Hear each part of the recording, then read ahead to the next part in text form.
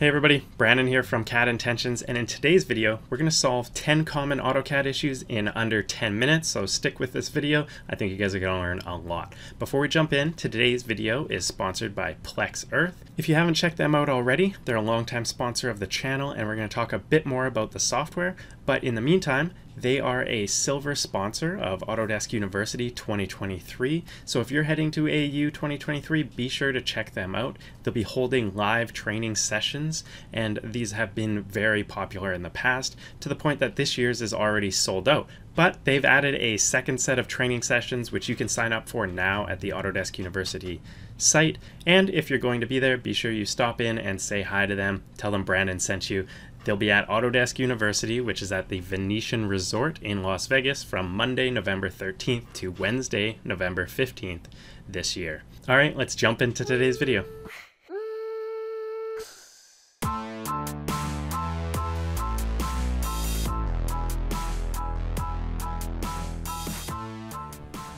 All right, so first up is the error or issue you get when you're trying to open a drawing that may be read-only. So you can see here, I'm going to open up a CAD drawing, and I've got this error here saying that it is open currently, and it's open by this user here. So what does this mean in AutoCAD, and how do you fix or get around it? You have a few options. A, if you know who the user is, you can get them to close and save the drawing, and then simply reopen the drawing on your machine, and you're not going to have this issue.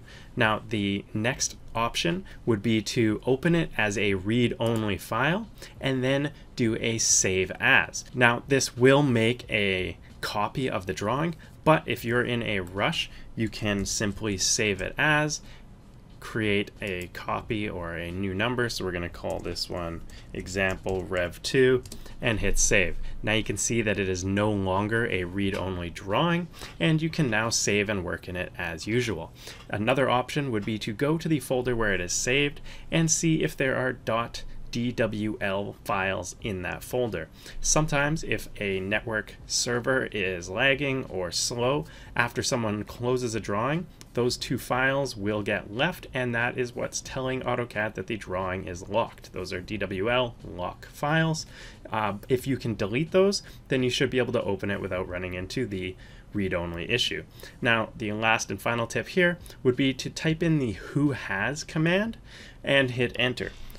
WHOHAS and hit enter. It's going to ask you to select a drawing, select the drawing that you're trying to open, and it's going to pop up in AutoCAD here and tell you who has that drawing open, if it's a named license or named computer on a company network. That's all for this one. All right, so the second common AutoCAD issue that you can run into is what happens when your file dialog boxes or dialog boxes in general don't open in AutoCAD. So you can see here, if I type in open, I don't get the normal dialog box. I'm getting a command line option to open a drawing. Now, this is also going to affect a handful of dialog boxes like save as. You can see it's coming in down at the command line, and I'm not getting the usual pop-up. This is because a system variable has changed in the back end of AutoCAD. To fix this, simply type in file, F-I-L-E-D-I-A, that is for file dialog box. Hit enter and change or make sure that this value is set to 1. So it is currently 0 on mine. I'm changing it to 1 and hitting enter. Now when I type in open, I'm going to get the typical file open dialog box, or if I type in save as, that's going to come up as well. This variable can change occasionally if a drawing crashes, a reinstall, or some sort of error in your system. It's easy to fix though, and a good one to know off the top of your head. All right, so next up is kind of two in one. The first is what to do when you cannot select objects before entering in a command. So say I want to select this object and type move or M. It's going to unselect my object after I've hit move, and now I've got to reselect it again. This again is a variable that has been flipped or switched within AutoCAD, and that is the pick first. So Pickfirst. This is preventing or stopping you from being able to select objects before the command and is a big pain in the butt. I typically like to select all of my objects and then activate, say, the move command. Setting your pick first variable to 1 is going to fix that issue. So you can see I can select my object, type M for move, and then simply move it around. Now, similar to this is the pick add command. So if the pick add command is not set properly, you cannot select more than one object. You can see when I selected these objects and then I selected this one, it erased or unselected my first selection. Now, changing the pick add variable to 2 is going to fix that one. So change pick add, P-I-C-K-A-D-D, to the variable number 2, and now I can select as many objects as I want in one selection set. All right, so number 5, this is when zoom extents blows you out to the middle of nowhere in AutoCAD land.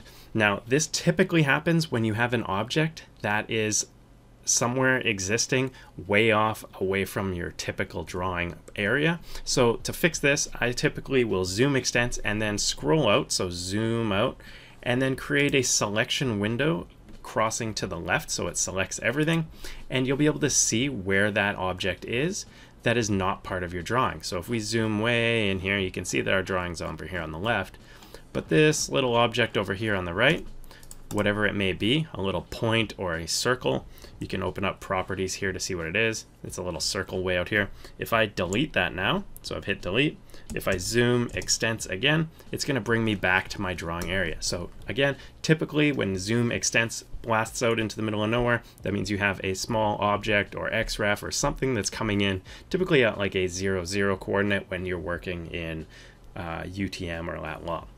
All right, so next tip is what to do when your mouse wheel stops panning. So a lot of us use the middle button here to pan around our drawing, and if that ever stops working, the command for that is M-B-U-T-T-O-N, pan. M button pan, and you want to make sure that's set to 1. If it's set to 0, I'm clicking it with my middle mouse here, it's not moving around, and instead it's bringing up a right-click menu for snaps. So again, M button, pan, hit enter, and then hit 1 and enter again. All right, so now we're going to pause and thank our sponsor and take a look at Plex Earth. Today's video is sponsored by Plex Earth. I've talked about Plex Earth a few times on the channel before, but if you're not familiar with it, Plex Earth is an AutoCAD and Civil 3D plugin that helps bring additional data and visualization into your project. This can include imagery, surface data, and integration with Google Earth. You can easily download and install the plugin from their website and unlock up-to-date imagery, terrain, and visualization options instantly. With Plex Earth, you have the ability to import up-to-date satellite imagery from a variety of sources, including Google Earth, Airbus, Hexagon, Nearmap, and Maxar, along with others. Just a few clicks and you can select your image source, choose an area you'd like the imagery to cover, and have it inserted directly into your drawing as a background image. The image is automatically downloaded and geo-referenced within your drawing, creating a mosaic of high-resolution images in just a few minutes. Once your image is in the drawing, you also have options built in to process and clip images as needed to get the best results you're looking for in your drawing. One feature I really like is the ability to specify a corridor width and then have the imagery automatically populated along, say, an alignment of a new road design or some other area that you are working on. Not only does this save you time, but it will also help keep your drawing size in check by only using imagery relevant to your area of interest. Having up-to-date imagery can be a game changer for project design, especially in early phases where you may need to quickly design a concept that can be integrated and work with existing features of an area without the added costs of a full survey or getting imagery flown specifically for your project. If you'd like to learn more and try out Plex Earth, You can find the link in the description down below. And if you're one of the first 5 people to click the special offer link, you can get 2 months of Plex Earth Pro subscription completely free. As a special promotion for CAD Intentions viewers, I highly recommend you guys check it out. Again, that link is down below in the description. All right, so on to our next common issue, and that is ribbons and command line disappearing within AutoCAD. So if you ever lose your command line down here at the bottom, the simple command to bring that back is to hold down Control and hit the number 9. Now I've just hit it and it's going to ask if I want to close it. I'm going to say yes, and hitting Control and 9 again is going to open it back up. Now another common issue is your ribbon may disappear. You have a couple options here to bring it back. You can try switching the workspace using the gear here. Switching it to a different one will typically regen the ribbon and bring it back if it is closed. The other option would be to type in the word ribbon. This is going to open and close it. You can use ribbon close or ribbon to bring it back to your drawing and set it back up the way it was originally.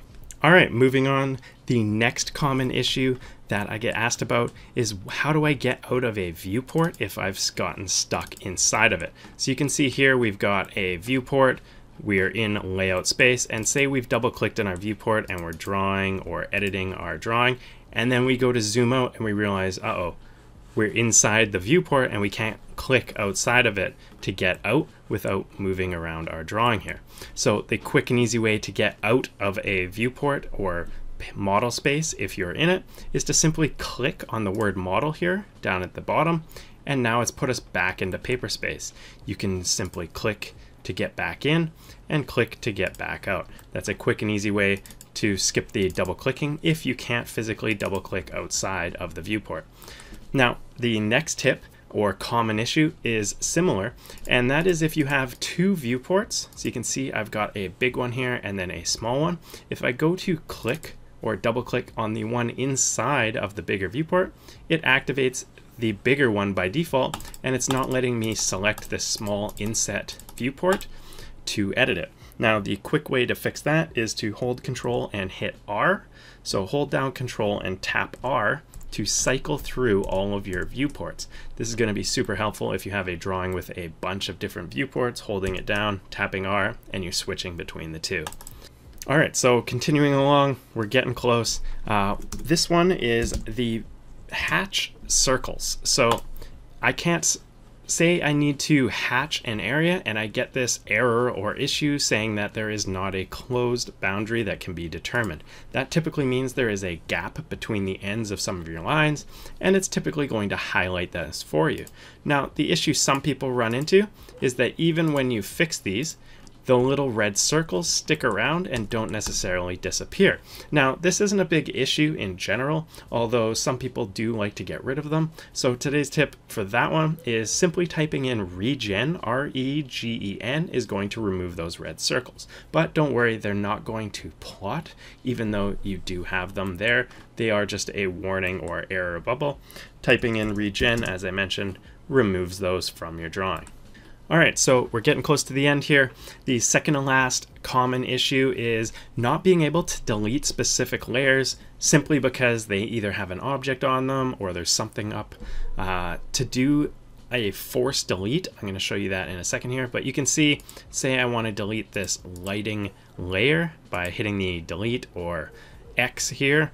It's telling me that it cannot be deleted because of one of these reasons. It's a layer 0 def points, it's the current layer, or it contains objects or objects that XREFs depend on. Either way, it's not going to let me delete that lighting layer. But what if you want to forcibly delete a layer, even if it's got stuff on it, you just want to wipe it out? It can also be a quick and easy way to delete a ton of objects if you want to clean your drawing. You can simply type in laydel, L-A-Y-D-E-L, and this is basically going to force delete a layer. So you can select any object on a layer and hit enter, and that's going to force delete that layer along with those objects. Or you can type N for name and hit enter, and it's going to give you a list of layers that you can forcibly delete. So let's delete that lighting layer and hit OK. It's going to tell us and warn us that there are objects on there, but hitting yes is going to delete it anyway. You can see all that lighting line work disappeared along with the lighting layer. All right, so the last common issue we're going to cover in today's video is how do I explode a block that doesn't let me explode it?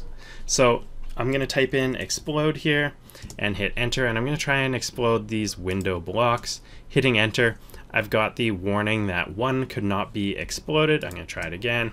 Still could not be exploded. The workaround or way around this is to type B and hit enter to bring up the block menu. Then simply choose the block you want to explode. I want to explode my window one, and you just need to select the allow exploding option. This is what controls whether or not anybody can explode blocks from within the model space. Hitting the check mark there allows it to be exploded again. We're going to hit OK. You want to redefine your block. That's going to redefine all of the instances of that block in the drawing. It's going to double check the attributes. You can just leave all those as they were.